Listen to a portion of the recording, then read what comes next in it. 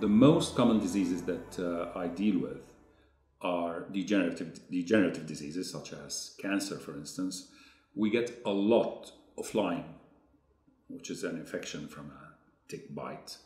We get a lot of fibromyalgia, chronic fatigue syndrome, and we're getting more and more of people suffering from rare or ultra rare diseases that have no name, and people who come to us that have no idea what's going on. They don't know what's happening to them. They don't have a name to their condition, and they've been all over. And even when they come to us, they still walk away without a name to their condition, but they start applying what we teach them, and they end up, well, getting better or getting cured.